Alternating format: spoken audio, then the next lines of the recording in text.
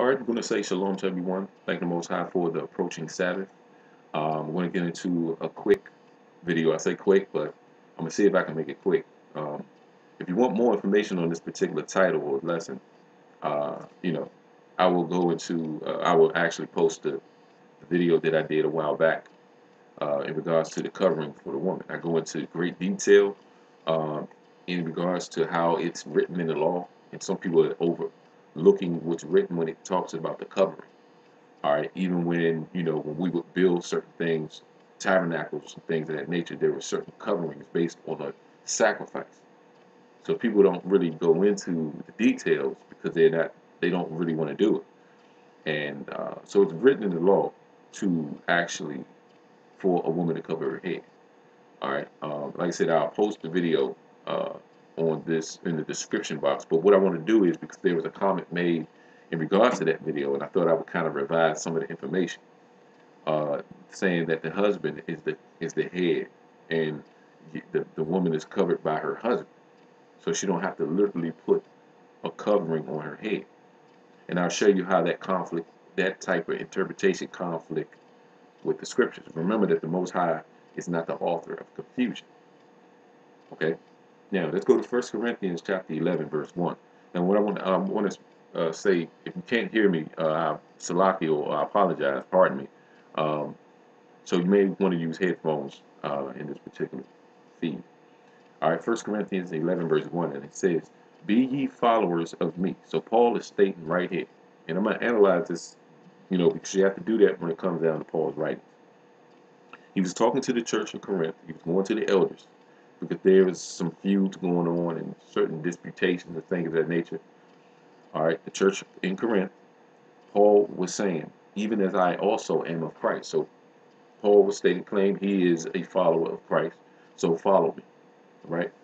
Now I praise you, brethren. So he's giving his brother respect and praise, that you remember me in all things and keep the ordinance as I deliver them to you. So of course he's talking, when it says brethren, it's talking to the brothers of the church, the elders, the deacons, things of that nature. Okay. Now I want to say this very clear. This is not a bash on women, but there's an order of how things are supposed to go. Okay. Verse 3, "But I would have you know that the head of every man is Christ." So we understand that through Christ we are under him, which is the man, is Christ. And the head of the woman is the man. The head of the woman is the man. There's an issue with sisters and, the other Gentile nations and things of the nation that want to follow the Bible. They have an issue with this. Not all. And I want to pay respects to the sisters that understand the scriptures and are in humility when it comes down to the scriptures in regards to the covenant. And it says, "And the head of Christ is the Most High." So we see the order, and verse 2 states very clear on what Paul is saying. I'm going to go back to verse 2. "Now I praise you, brethren, that you remember me in all things and keep the order," because that's what ordinance means, "as I deliver them to you." He's delivering you this order of how the congregation, or how we as people supposed to worship the Most High. All right. All right. So let's let's go to verse 4. "Every man praying or prophesying, having his head covered, dishonoreth his head." Now, that should be a smack in the face about the woman don't have to have her head covered physically because she's married to, she has a husband. And I'll show you why I say that. Verse 5, "But every woman that prayeth or prophesieth with her head uncovered," but hold up, there's an issue. You are married, so you don't have to have a physical covering. So that means very clearly, verse 5, "But every woman that prayeth or prophesieth with her head uncovered." So if it's talking about your husband is your head, then how can you go into this scripture right here? There, you see the clash? It's not going to make sense with that analogy or that interpretation. "But every woman that prayeth or prophesieth with her head uncovered dishonoreth her head." So that means you should only pray when you're married? No. This is not talking about your husband is your covering of your head, of your physical head. You respect your husband keeping your physical head covered because he's respecting Christ, which is his head, which is uncovered. You have male and female. The female has a certain order that she needs to be under through Christ, and the male have a certain order that he needs to be under through Christ. That's the reason why one have to do different than the other, which is opposite attracts. That's just the way it goes. The moon, she has an order in her cycle. The sun has his order and cycle. Okay? Verse 5, but every woman that prayeth or prophesies with her head uncovered dishonoreth her head, for that is even all one as if she were shaven. So it's actually talking about a physical covering. So it's just you know, you don't supposed to a woman don't supposed to go around walking around like looking like Steve Harvey or some bald head guy. You know what I'm saying? Like me. It's just, nah, that's of a man. All right. Verse 6. For if the woman be not covered, let her also be shorn. Okay, so if you're not covered physically, let her also be shorn. But it says very clear, but if it be a shame for a woman to be shorn, which it is, or shaven, let her be covered. When it says shorn, it's a difference between shaven and shorn, of course. Shorn is a real short haircut like this. Shaven is bald, as I'm going in the middle. That's shaven. Okay? That's a shame for a woman to take the resemblance of a man. All right? Verse 7, for a man indeed ought not to cover his head. Right? So if it's just talking about male and female, married and unmarried, then there's a problem right here. For as much as he is the image and glory of God, he is the image. He was created first. It's just that respect. All right? He was created first, and the first woman was created from the man's rib. That's why women are called womb man. Okay? But the woman is the glory of the man. That's where her hair comes in. That's why the Most High made her so beautiful with her hair and things of that nature. Our sisters years ago, their hair would grow all the way down past their calf muscle to hide their secret parts. That's how long the sisters' hair used to grow back then. So you're talking about that is the glory of the man, and that's her glory to be attractive, to set off pheromones or whatever for the man. That's what it's for. Even women do that today for her glory.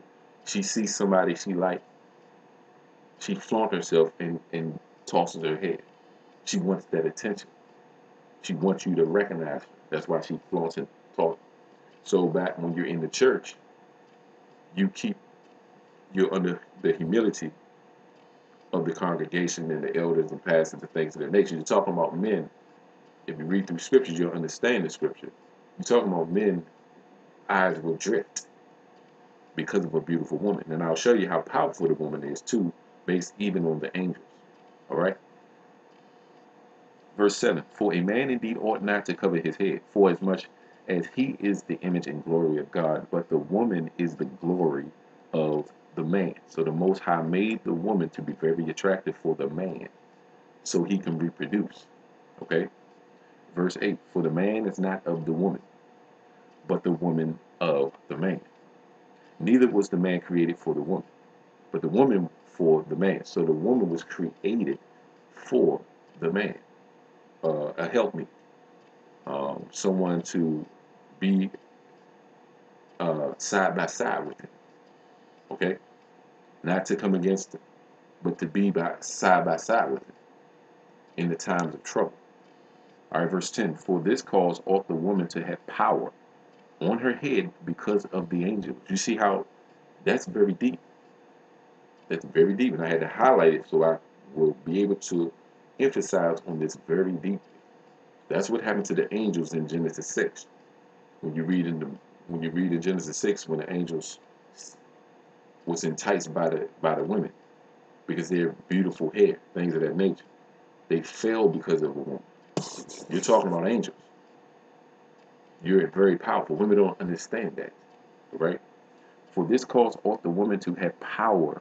You see that? On her head. On her head. It's talking about your glory of your hair. And I'll show you. Because of the angels. Verse 11. Nevertheless, neither is the man without the woman, neither the woman without the man in the Lord. So both the Most High made man and woman, and we're supposed to show glory to the Most High. Verse 12. For as the woman is of the man, even so is the man also by the woman, but all things of the Most High. Judge in yourself. So this is common sense. This is what it says, judge in yourself. Okay? Common sense. That's what it's saying. Is it comely that a woman pray unto God uncovered? Now, it is actually talking about her hair, uncovered. Her hair without a covering. That's what it means. Okay? Verse 14. Doeth not even nature itself teach you that if a man have long hair, it is a shame unto him? So if a man got long hair, see, it's talking about the physical right here. All this is pertaining to the physical being, which represents the spiritual being under humility. So whatever you do in the physical for the Most High, you're doing it based on the spiritual aspect.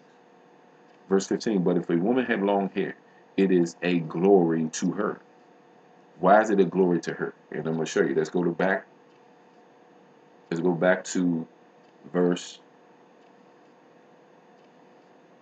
give me a minute here, verse 7, and whole verse 15. I'm going to go back. Verse 7 says, for a man indeed ought not to cover his head, for as much as he is the image and glory of God, but the woman is the glory of the man. The glory of the man. Why? Let's go to verse 15 to make it clear. But if a woman have long hair, it is a glory to her, not to the Most High. It was never the glory to the Most High, but to the man. That's why you have to have your head covered. And I hope that makes sense. Because people say, well, that's her glory. That's her glory. And then they use this scripture, verse 15. I'm going to read it again in totality. But if a woman have long hair, it is a glory to her, for her hair is giving her for a covering. It says her for her covering. You are boasting in yourself, if you would say, if that's the interpretation that some people are getting. No, this is the glory for you for a covering. Of course, it's common sense for your head. It's covering your freaking skull. You see what I'm saying? But if a woman have long hair, it is a glory to her. So that's your glory. But when you're in the church praying and prophesying, you're supposed to give all glory to the Most High. And I'll show you the scriptures. All right? Long hair, it is glory to her, for her hair is giving her for a covering. It didn't say your husband. Because people say, well, God is, my husband is my covering. But this scripture don't say that. So your interpretation is all based on not understanding in context of how Paul writes. All right? But if a woman have long hair, it is a glory to her. Not to God, not to your husband, but to her. Even though, of course, we read it speaks about you being, the glory is for the man. But once you're married, everything comes together as one. For her hair is given her for a covering. But if any man seem to be courteous, we have no such custom, neither the churches of the Most High. Now in this that I declare unto you, I praise you not that ye come together not for the better, but for the worse. Why? Because you have to come. We are all in sin, so you come together because you're not better. All right. So I want people to understand what the glory of the Most High of the woman's head is. Her covering. That's her covering. To be glorious, to entice. Okay. And I'll show you what I mean here. Let's go to some definitions. Let's go to a definition for the word glory. All right.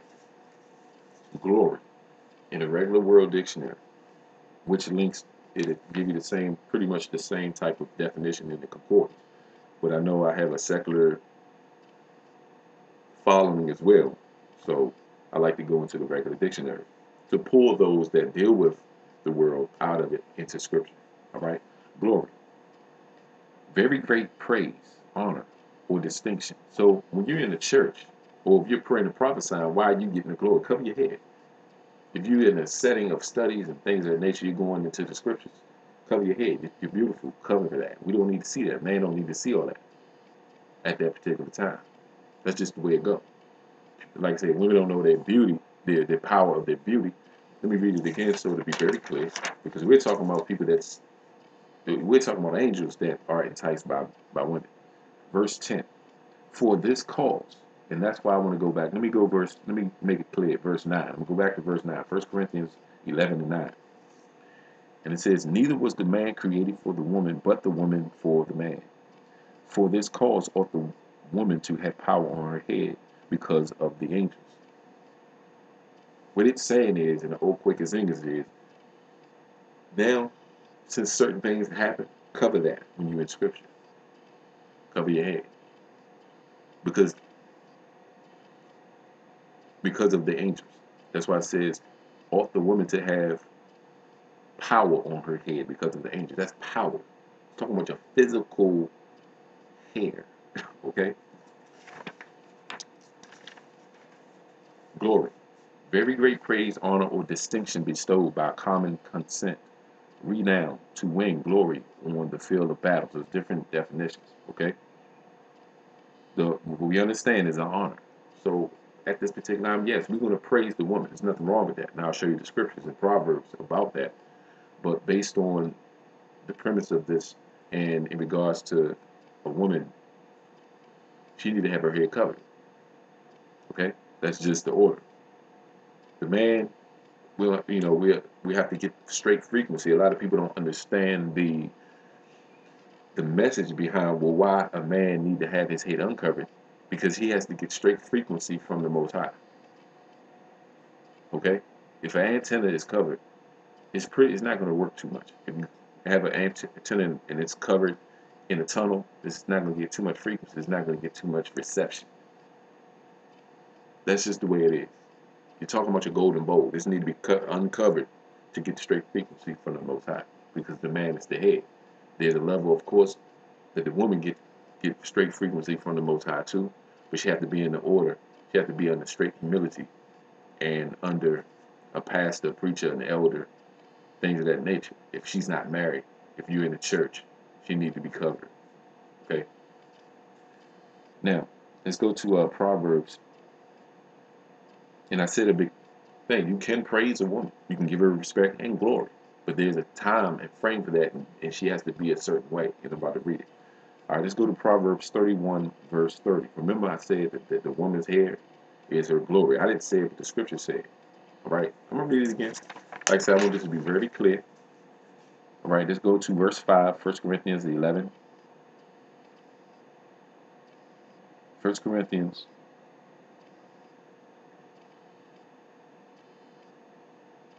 11, verse 7. For a man indeed ought not to cover his head, forasmuch as he is the image and glory of God, and the image and glory of the Most High.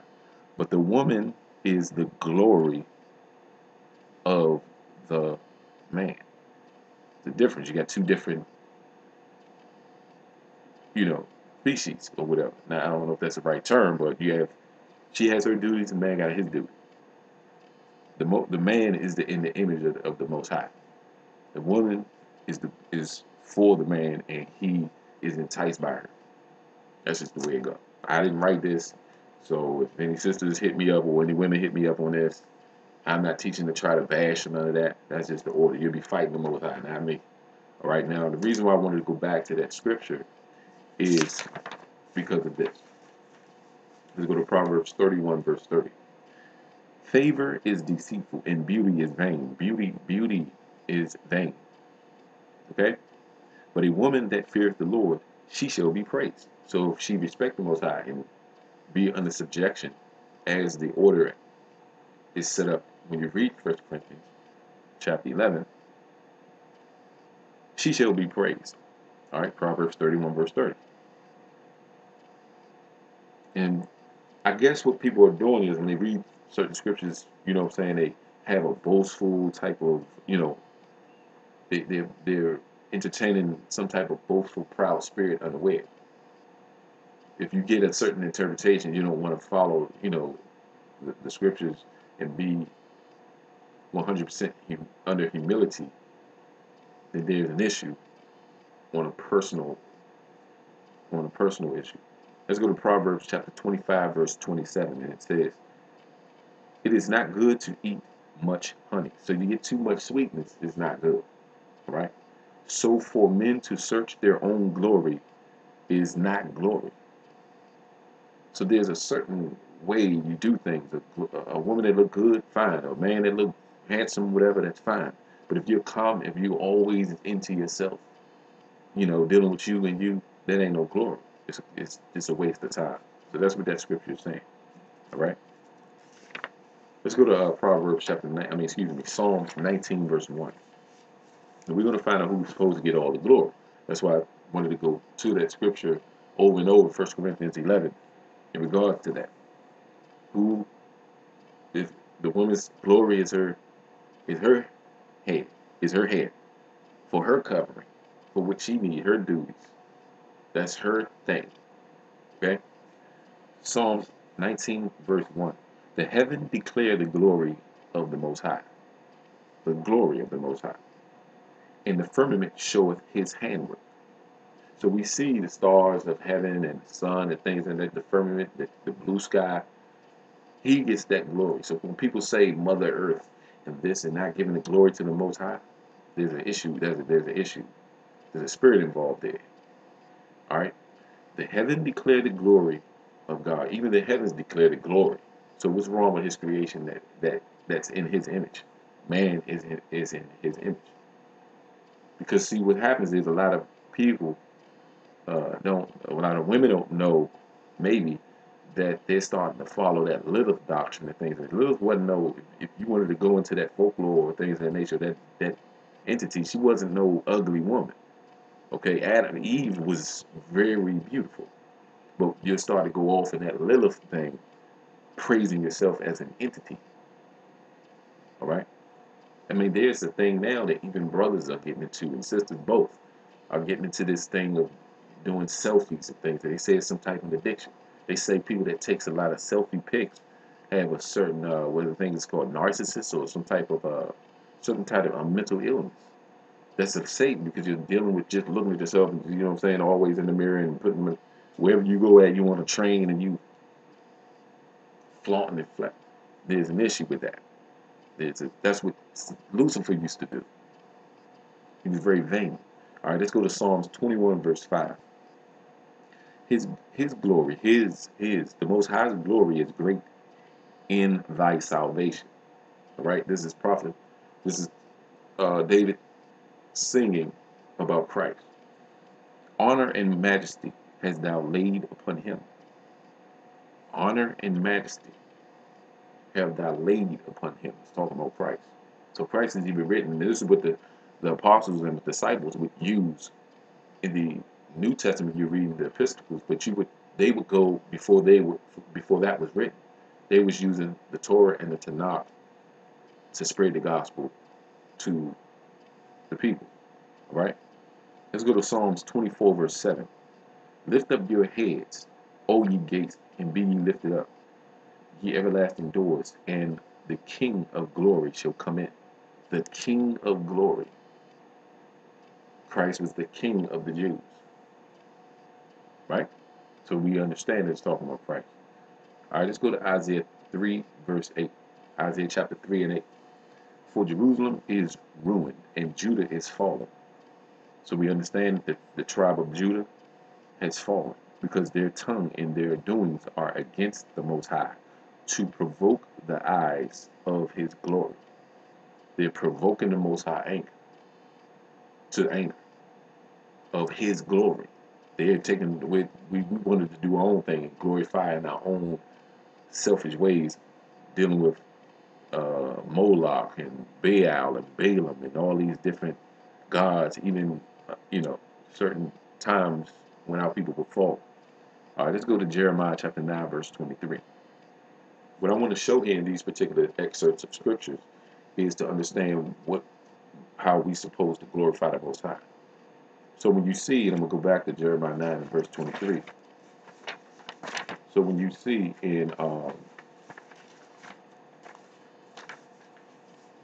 verse 15, 1 Corinthians chapter 11, but if a woman have long hair, it is a glory to her.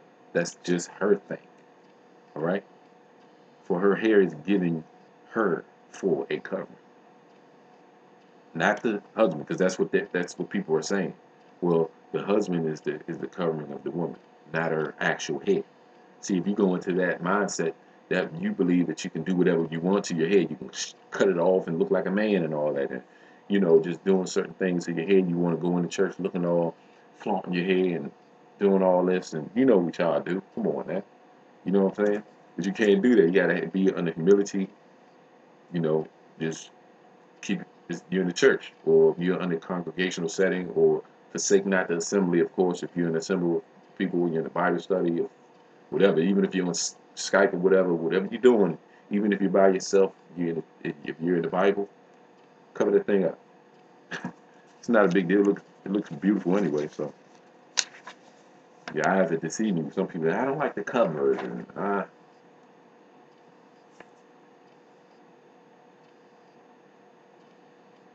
all right, give me a minute here. Jeremiah 9 verse 23. Jeremiah 9 and 23. Thus saith the Most High, let not the wise man glory in his wisdom. So a man should not even glory in his own wisdom. So it ain't just about the sisters or women. It's actually all of us. Okay? All the glory goes to the Most High. Thus saith the Most High, let not the wise man glory in his wisdom, neither let the mighty man glory in his might. Right? Let not the rich man glory in his riches. Verse 24. But let him that glorieth glory in this, that he understandeth and knoweth me. He's talking about the Most High. That I am the Lord, which exercise love, giving kindness, loving kindness, judgment, and righteousness in the earth. For these things I delight, saith the Most High. He delighted in those things that is of Christ as his son. That's what Christ came for in the New Testament, to show us how the Most High wanted things to go anyway. All right? Romans 15, verse 7. Romans 15, verse 7. And it says, wherefore receive ye one another, as Christ also received us to the glory of God, or the Most High. Wherefore receive ye one another. So we're supposed to receive each other. Be very peaceful and respectful to each other. As Christ also received us to the glory of the Most High. All right? Let's go to Romans 15, 1 Corinthians 1, verse 31. 1 Corinthians 1, verse 31. That according as it is written, and I'm going to show you where this is written to show you the scripture that goes with that, the precept. That according as it is written, he that glorieth, let him glory in the Lord. He that glorieth, let him glory in the Most High. Where is this written in the Old Testament? All right, let's go to Psalms 34, verse 2. Psalms 34, verse 2. My soul shall make her boast. So you're supposed to boast in the Most High, in the Lord. That's why it says, my soul shall make her boast in the Most High. The humble shall hear, therefore, and be glad. When you see the word boast in regards to boasting in the Most High, it is talking about Christ. And it is talking about how we supposed to boast in Christ. Let me get that scripture that just came to mind. Give me a minute here. So as we understand, hopefully this is making sense. For those of you that had some type of mix-up in regards to the covering and what glorify mean, things of that nature, it's actually talking about glorifying the Most High and not yourself. You have long hair because the Most High gave it to you, so the man can be attracted to you. That's basically what verse. I'm gonna read it again. I want this to be very clear. 1 Corinthians 11. All right. Verse 7. For a man indeed ought not to cover his head, for as much as he is the image and glory of God, but the woman is the glory of the man. There you go. he's looking at you with your beautiful hair. Wow. So that's that, and let me tell you, that's what women very fight a lot when their hair be thinning out on the sides, and they. And other nations cater to our people, especially when it talks about the daughters of Zion and the children of Israel. They put stuff in our foods and vaccinations and all that. The Most High actually prophesied on the daughters of Zion having issues with their hair being long. Now they feel, they get depressed and they feel heavy in spirits, vexed because of their hair is breaking off and it's kinking up, drying off, and splitting in a certain length. That's a curse. All right, and they know it. All right, give me a minute.